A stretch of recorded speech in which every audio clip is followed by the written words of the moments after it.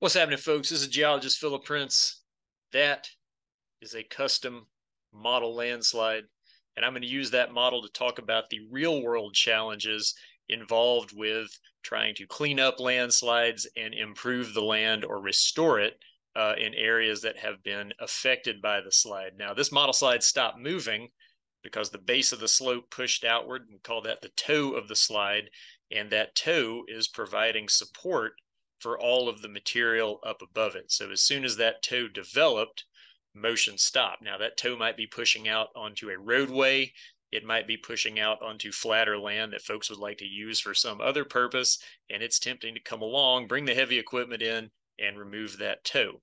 Problem is that usually does not produce a very good result because the toe is supporting the slide, and when it's removed, the slide is just going to start moving again until it pushes out a new toe. And every time that toe gets removed, it's going to move again and again and again. And it turns out to be sort of a revolving door scenario where the toe gets removed, the slide moves a little bit further, the toe gets removed, and there's no stability achieved, and it gets expensive after a while. Another problem that tends to result from landslides affecting developed areas is that the top of the slide, the head of the slide, moves downward as the slide develops. Sometimes that makes just a depression in the landscape, but frequently it produces a scarp. So it's actually like a step. It can be several feet high. It's ugly, particularly when the slide is affecting a slope developed in soil. It can erode. People can step off of it and fall.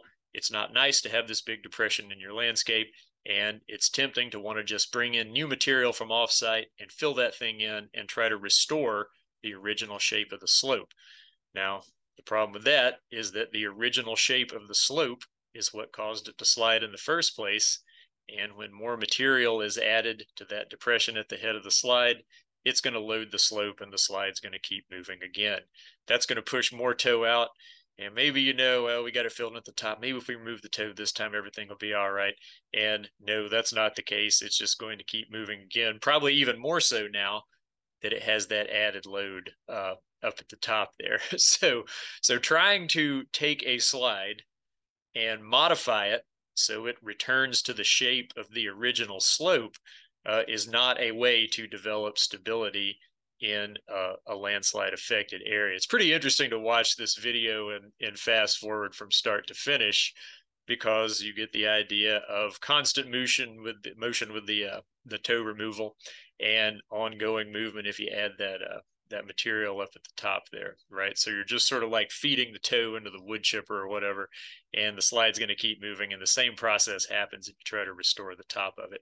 Now, the reason that the toe stops the slide from moving is that its weight and mass and friction with the underlying and surrounding material in effect sort of props the rest of the slide above it up. And if you look at another image of a model here, this is pretty close to what we looked at in the video there, can actually draw out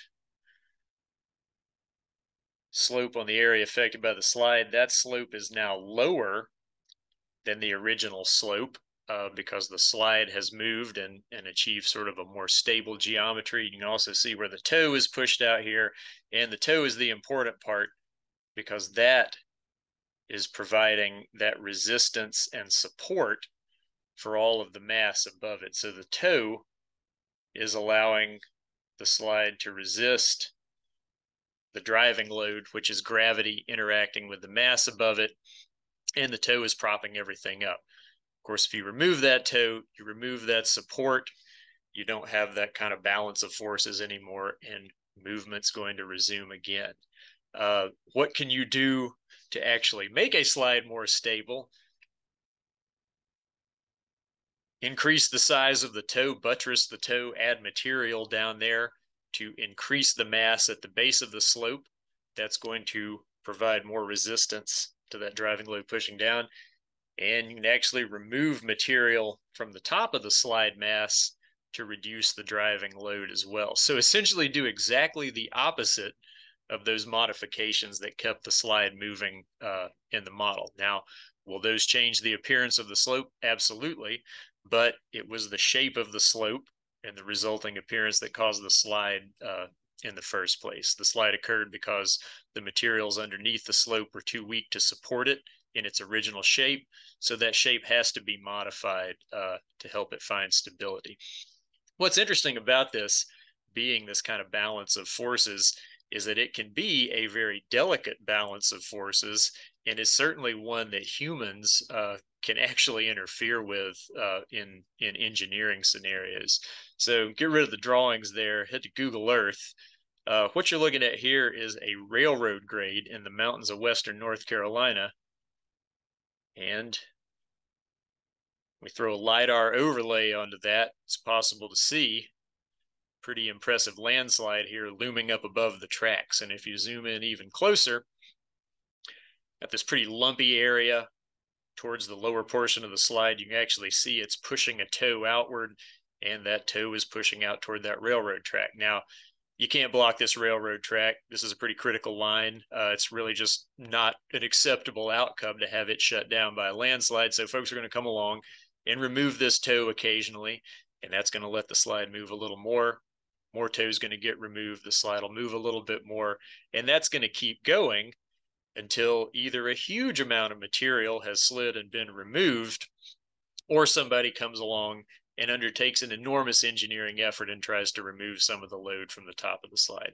That's unlikely to happen, and this one probably moves and creeps along slowly enough that engineers can stay ahead of it. But it has very much had an active history. If you look at the side of it here, you can follow this logging road grade in towards the slide, and that road grade has been cut in two places by scarps that have developed when the slide has moved there.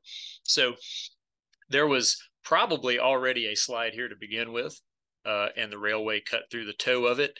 Even if that was not the case, the road cut for the railway destabilized the slope enough that it started moving, and every time it moves a little bit, you have to remove the stuff that has pushed out at the bottom, and it moves a little bit more, just like you see in the model, right? So this is a real world example. This is hundreds of feet across. It's a huge feature, but you can reproduce that behavior with a much smaller model. Mine's made out actually of sand mixed with flour, which is a pretty good material for reproducing rock masses at the Earth's surface. There's another really famous one up in Southwest Virginia. It's near Narrows, Virginia, along the New River. And if you're from Southwest Virginia and you drive along Highway 460, you have probably noticed this slide, whether you were looking for landslides or not. They call this the Galloping Highway. And the reason it's called the Galloping Highway is that the slide you see here in the middle of the screen is pushing down on Highway 460. It's making the road really bumpy. When you drive along it, it's not smooth like being in a car. It's like you're bouncing up and down riding on a horse. This slide is a reactivated older slide. There was an old landslide here decades ago when Highway 460 was built.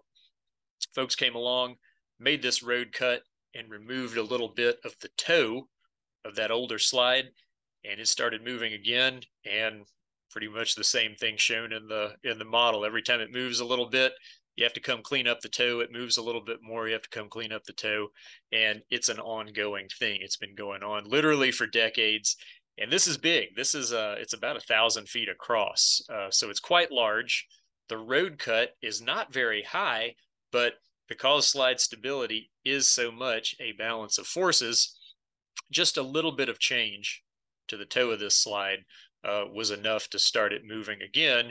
And of course, don't expect this thing to stop moving anytime in the near future. Now, like the railroad example, it's slow, but it's expensive to constantly have to come out here and do maintenance on it. Now, what might be a solution to dealing with something like this?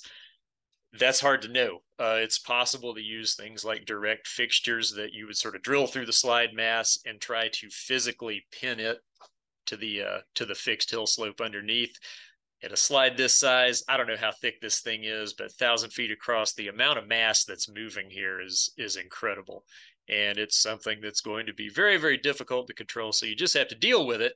But knowing that there was an old landslide here and you shouldn't mess with it would have been a pretty critical piece of information in the past. And geologists today that work in engineering and infrastructure use tools like LiDAR to try to see where old slides are and figure out ways to not mess with them so that you don't end up in scenarios like this one.